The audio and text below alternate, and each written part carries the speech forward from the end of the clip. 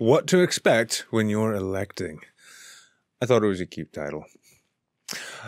As we barrel into 2020, as we gear up for yet another hotly contested election and what many people regard as the most divided time in our nation's history, of course not counting, I suppose, the Civil War and perhaps the Civil Rights Movement and perhaps all those protests over Vietnam, etc., etc. Well, as we barrel into yet another big dollar election, which is sure to aggravate the living piss out of literally everyone right up until they go to cast their votes, well, there's a number of things I find go under-discussed. Now, this, of course, being because most of our political discussions, the exchanges of ideas, the punditry, and the offering of analyses that were afforded, by and large, come by way of either the mainstream media or the new media, this counting not just YouTubers and the like, and bloggers and the such, but also social media, the sharing of opinions through those hot Facebook takes that everyone just can't get enough of. Part of what I see missing in terms of the discussion about the election, well, it kind of feeds back into the fact that much of political discussion in this hyper-partisan, hyper-polarized time of ours doesn't really reflect much in the way of deeper analysis, as much as it is oftentimes given media pundits or celebrity commentators offering kind of topical, surface-level analyses, and oftentimes stringing in a whole bunch of rhetoric to make sure that their given market stays loyal to them. Let's remember, political reporting these days, well, it functions a bit more like regional sports reporting, in that everyone's got their team, everyone knows who their audience is, and they're going to be damn sure to tell them exactly what they want to hear so that they don't go anywhere, lest they have a channel that dies as a result. Anyway, when it comes to this coming election, I find we've got some interesting sort of notions, realities at play to reflect on. Things which, sadly, should have been glaringly obvious in the last general election back in 2016, but things that people seem to have lost track of. Now, let's say, for sake of argument, that you are a supporter of one or a handful of given candidates. You can either be a pro-Trump MAGA type, in which case you are pretty much squarely pegged for what you are, and there's really not much wiggle room as the MAGA set, well, it's not very critical, let's just be honest. Or likewise, let's say you're a die-hard Sanders fan, or a Warren fan, or I don't even know that they exist, but a Klobuchar fan.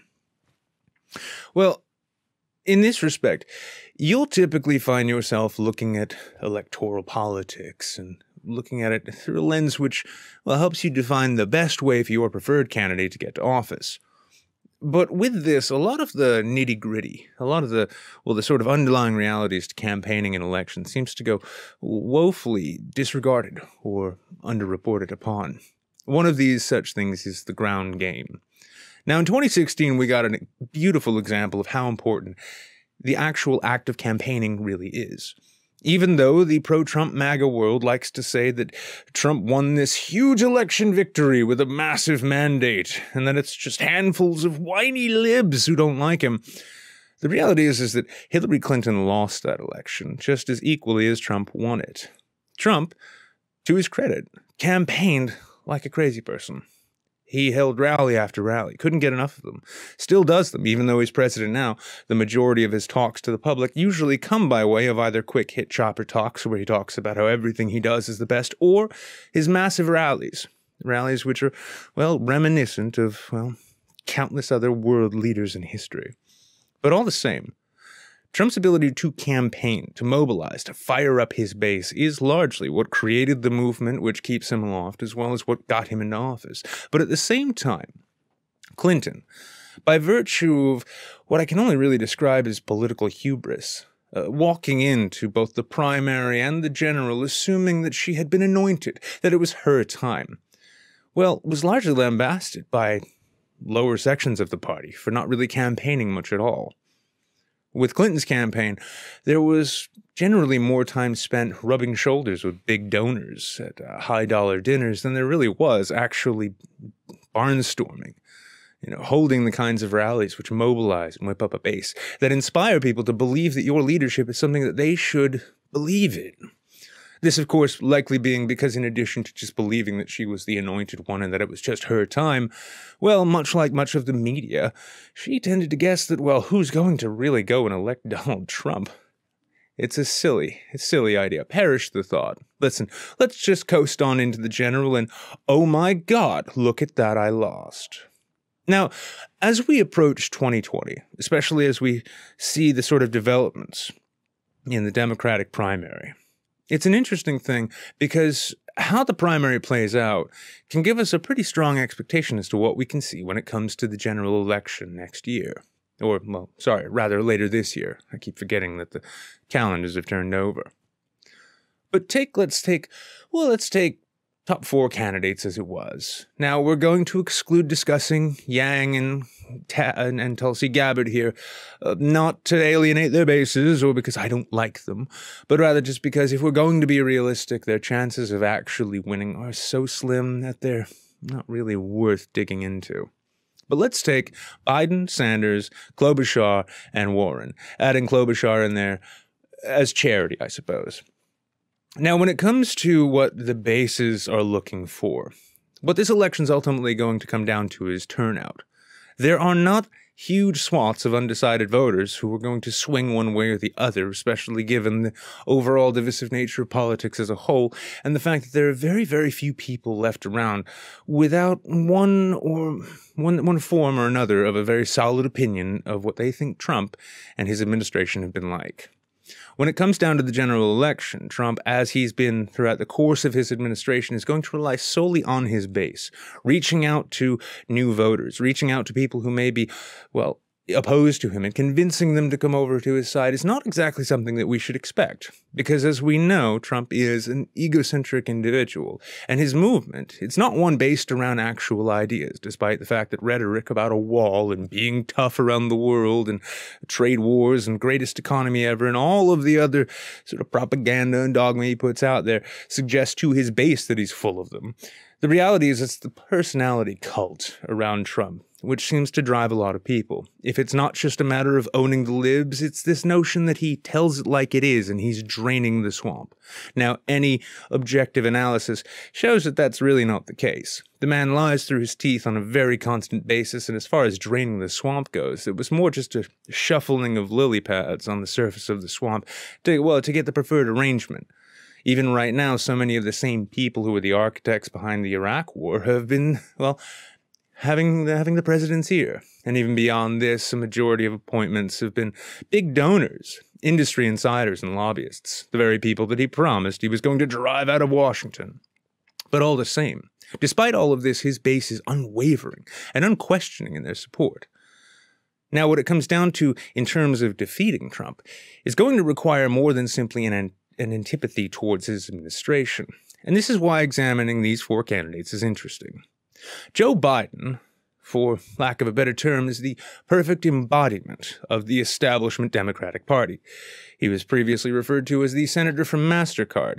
He blows around like a rudderless political sailboat to a point in which, well, voting and leading the charge for one war is, well, that's something he had to learn the hard way about, despite the fact that it was the nation that paid, not so much him. Joe Biden is an old and, well, sleepy politician. He doesn't inspire much in the way of enthusiasm in really anyone. Though some people do like the idea of perhaps returning to the Obama era after having endured the Trump administration, Joe Biden as a candidate just isn't exciting. People look to him because they see that probabilistically maybe he has the best shot overall of beating Trump. But then we go to people like Elizabeth Warren. Warren is something of a divisive character. To some, her progressive rhetoric, well, it sends out a sense that she is indeed a genuine progressive changemaker, a reformer who really wants to get in there and shake things up. But her history leaves a lot to be desired. Likewise, if we're just talking in terms of actual voter turnout, though Warren could very likely raise a nice strong base on her own and mobilize an anti-Trump vote as well, her overall campaigning style, it leaves a great deal to be desired. Once again, the enthusiasm for Warren largely tends to come from people who simply unquestioningly listen to her progressive-sounding rhetoric, think, that sounds nice and doesn't sound too extreme, Or perhaps they just want a woman president, which, as we all know, doesn't really mobilize enough people to really get the change made. Then we have Klobuchar, who once again I'm mentioning, well, sheerly out of charity, I suppose you could say. She, likewise, does not inspire a whole lot of enthusiasm. There aren't throngs of people clamoring for a Klobuchar administration, as much as there are numbers of people who really like the fact that her entire campaign seems to be based, as her debate performance has been, around just saying Trump is bad. Well, yes, Amy, we get it. Trump is bad. This is why I feel, from my, well, position as a YouTube pundit, I suppose, but also as somebody who's worked election cycles and who's watched closely and also knows a lot about what a ground game really means, that I think just as so many within the lefty and left-of-center media are starting to catch on to, despite mainstream and industrial media not really liking the idea, is that Sanders, surprise, surprise, might actually have the best chance of beating Donald Trump. Why is this? Well, because much in the same way that Donald Trump is so successful at mobilizing his base, at getting them fired up, really making them believe in whatever it is he's saying, getting them out and making them proud to don their MAGA hats and to, scream Trump and talk about lock her up and all of that. His ability to mobilize his base is mirrored, largely, I feel, within the Sanders campaign.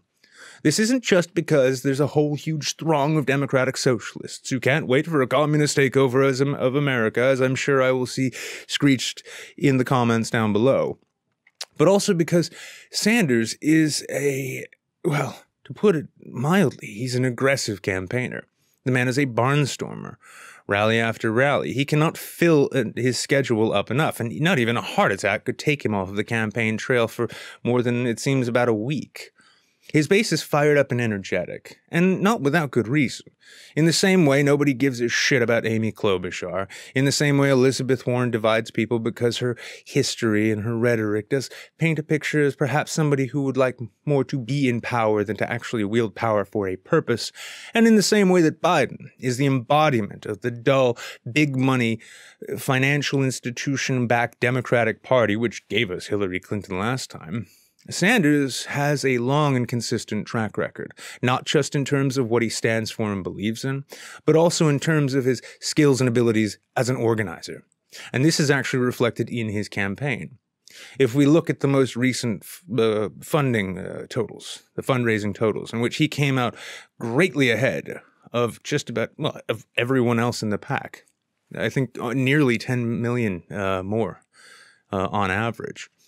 And we see that this is largely coming through by way of very small dollar donations, meaning that there are lots and lots and lots of people who are willing to give money in support of this candidate. We also have to reflect on the way his campaign is structured at the very lowest levels. Whereas the Clinton campaign maintained offices and perhaps sometimes put people out on the streets or had them make phone calls, she again was somebody who was resting on her laurels, a victim of hubris, just believing it's her time and that nobody's going to vote for this buffoon over her. She's a Clinton after all. Sanders in no way takes anything for granted when it comes to elections. And he's also not afraid to actually go into what some refer to as the lion's den, an attempt to speak to and convince the opposition. We saw this in his Fox News appearance just a few months ago in 2019, where he willingly stood up there, sat in the Fox News office, took every question that they had honestly, answered it as honestly as he could, and didn't waver in his support for what it was he believes. In terms of his ground game, rather than focusing on the high-dollar fundraisers and celebrity endorsements that so many other Democrats tend to rely, sometimes exclusively upon, Sanders' game is focused almost exclusively on driving out real turnout. Going out into the communities, going out into the neighborhoods, knocking on doors, handing out leaflets, making those phone calls, the emails, the communications, the overall outreach is the nature of a ground game. I know the effectiveness of this because I've run statewide ground games in multiple states myself, and I've seen that, much to the surprise of some, the general electorate itself is not really as well reflected by the media or the new media or social media as some people might be led to believe. It can be easy if you get so much of your politics to believe that everyone has got a die-hard side and that they either hate the fascists or the communists and that's the totality of the battles that we have going. And that liberal can mean anything from an actual progressive to somebody who loves rubbing shoulders with fascists just because they say free speech enough times. The real electorate's not really that die-hard. In fact, more or less, it's kind of apathetic. It finds elections annoying, and it's interested more in hearing what a candidate actually plans to do, rather than just the rhetoric, rather than just the lofty sorts of rhetoric and the ideas and sloganeering that they tend to rely upon themselves.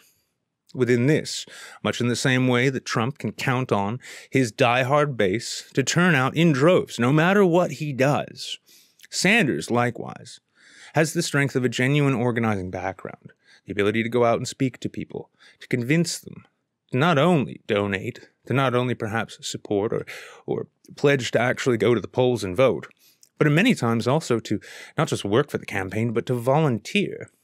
In fact, one of the main stabs of his overall campaign, and I get mailings and communications from every conceivable political party and campaign you can imagine because of my history.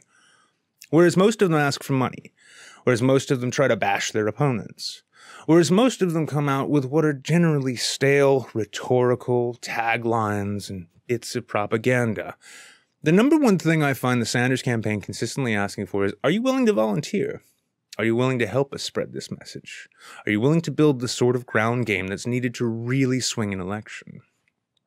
It's for this reason, the fact that much of the way that Trump can fire up his base, that Sanders is able to build and fire up one himself, that I actually believe Bernie Sanders not only has a really good shot of taking this primary, provided that the superdelegate fuckery that we saw take place in the last cycle doesn't occur once again, but that I believe he also has the best chance of actually beating Trump in the general.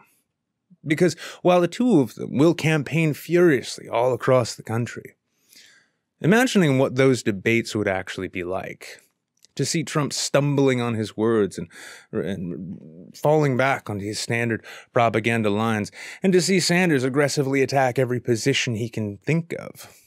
Well, if nothing else, we can be sure that it will be a hell of a show. Much like in 2016, given the nature of the political divides and the nature of the electorate, the deciding factor in 2020 is going to be turnout. Fundamentally, it'll be the building of, maintaining of, and turning out of diehard bases who genuinely want to see the candidates who are on the ballot elected, and the numbers that they're able to turn out, which will ultimately decide this election. But hey, what do I know? I'm just another dipshit on YouTube, right?